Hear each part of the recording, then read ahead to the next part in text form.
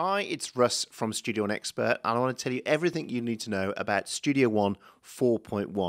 4.1 is the first update since the release of Studio One version 4, and for those that own Studio One version 4, it's a free update, so you can head to your PreSonus accounts, or you can click the update button within Studio One, and it should download straight away without any cost to you.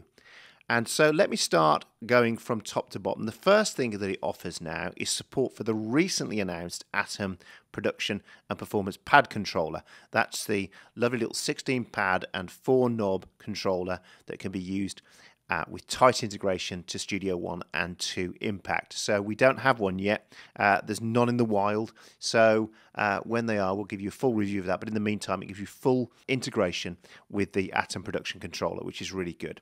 The second great new feature for those who are working in Pro Studios particularly is that Pipeline has seen a big update. It has two new versions. It has Pipeline Mono and it has Pipeline Stereo. One of the cool features of Pipeline Mono and Stereo now is you can do a mono send and a stereo return without tying up important connections upon your interface, which is great for things like reverbs and any kind of stereo delay effect and things like that. So that's very useful.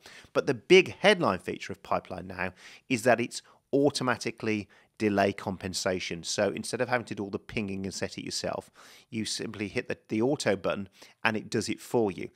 Now once that's set up, then I can play it back to you now, and this is the hugely heavily compressed DBX 160.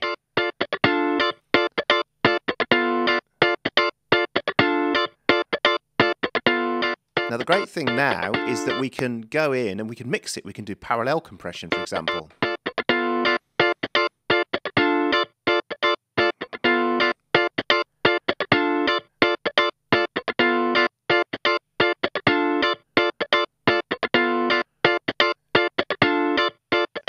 So that's very, very cool. The nice other new feature on this is that a very inspired feature, may I add, from a really cool plugin called Snapshot. Can't remember who created that plugin. But now, if you're using hardware, we can add in a picture as well. So I can come in here and I can just drag in a picture and I add it in. And now I've got the settings for my DBX in Pipeline. So now I can save that and I can go store as preset, guitar, slam, DBX 160, and that's now a Pipeline setting that I have in there. So if I then reopen Pipeline, I can then know that that's a really cool guitar setting, and there's all the stuff in there. I can go in, I can double click on it and make it bigger and things like that. So that's a really great new update to Pipeline, the auto delay compensation and also the addition of having a photo and also putting some notes in as well saying this is great. And that's in there as well now. So we've got the notes in there and we've got, as I say, the picture and that. So that's very, very cool. So the next new feature I want to talk about is that note repeat has been greatly improved. Now you can find the note repeat option by going to view, and down here you'll see note repeat, and then it comes up on the screen here. Now what's very cool about note repeat, and I've got it running here on Easy Drummer, so I've got an instance of Easy Drummer, and you have two options. You have it working in basically the same note speed working across all the notes.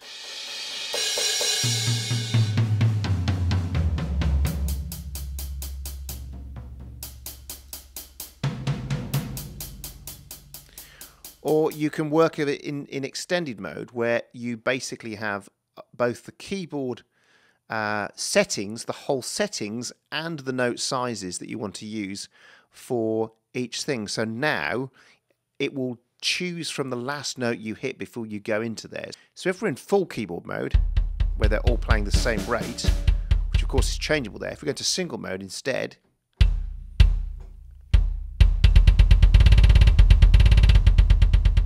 and go back in, choose the hi-hat instead, and then go back into single mode,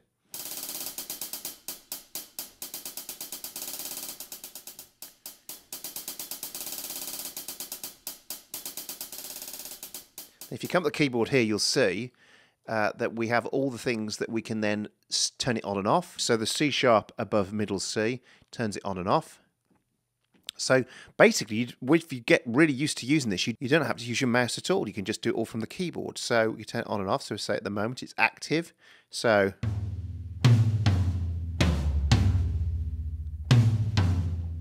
turn it on.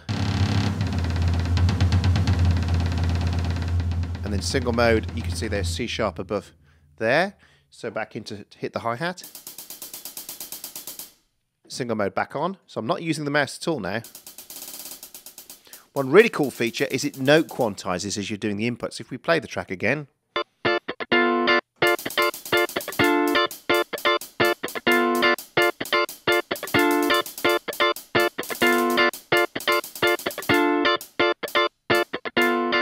So it doesn't matter when you hit the key, it will play on the note. Really useful, especially if you're triggering loops. And of course, this is tightly integrated with things like Atom again. So very good for turning Studio One to a live loop play, well, like we've shown you in other videos. Now, that's a very, very cool thing. Now, some other good things as well is that the tempo at last has been sorted out. So you can do a number of things in the tempo window here, which are really useful now. So, for example, you can take the pencil and a regular pencil and just freehand in a tempo map. That's very, very useful.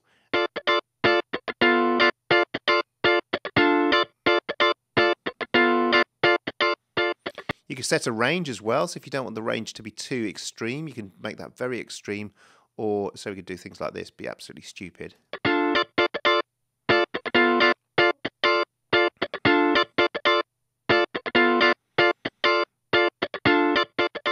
Or you can, as I say, make the range much tighter, and we could just make that some slight variations in that whole performance there, just draw those in. Now, if you don't want to use the freehand, you can use the line tool. You can just go like that and say, I want to go there, and then I'll go there, draw a line in there. So very, very useful.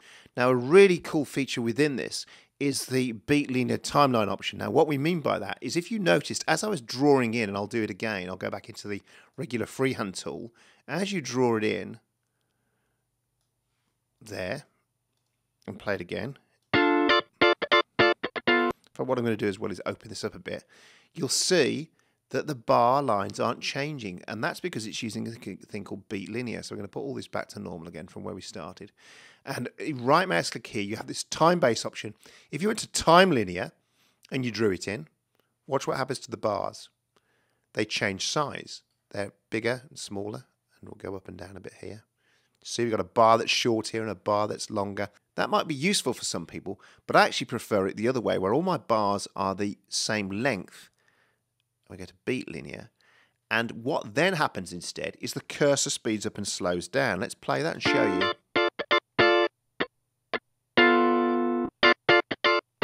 That's a really cool feature, so that you don't have a kind of mind warping when you're doing those tempo changes. Very, very useful.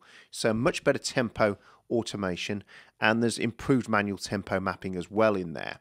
You can also now tap tempo via MIDI or via a keyboard shortcut. Now, the next big feature I want to talk about is the AAF export. That's been greatly improved, and this will make a lot of Pro Tools users and composers very happy. If we go to Save As now, and we choose the AAF file, and we go Save, use AAF file format, we've got lots more in this window now. You can choose to embed the audio, or you can choose to not embed it, and that will give you a separate set of audio files as well as the AAF file, which is normal for people like Pro Tools users. Now you have split stereo tracks. Again, for people like Pro Tools users, they would prefer to bring them in single mono files, and so you can choose to use the stereo tracks as a single stereo track or two mono files. You can convert the audio files to various formats there, various resolutions. You can trim the audio files and discard all the stuff that isn't included. You can export the pan, and there's a legacy mode to give it more compatibility. So there's far more in there.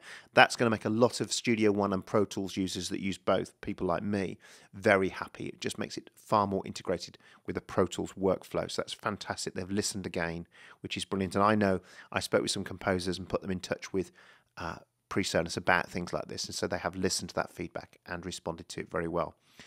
You can now import song data from a song template, not just a song. I know that was a feature that a lot of people were wanting as well. Now, another feature which is going to make at least one friend of mine happy, but I know a lot of pro users, especially those that use consoles that have a separate room for tracking and have talent in that room.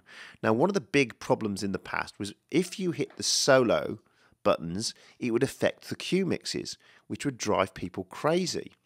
Now, you have an option here now, so you can turn that on and off, so the cue mix doesn't get muted and doesn't follow the channels when you hit the solos. So it's a greatly improved workflow for those who are getting driven crazy when they were in the control room and they were trying to solo something and it would affect the mix in the headphones.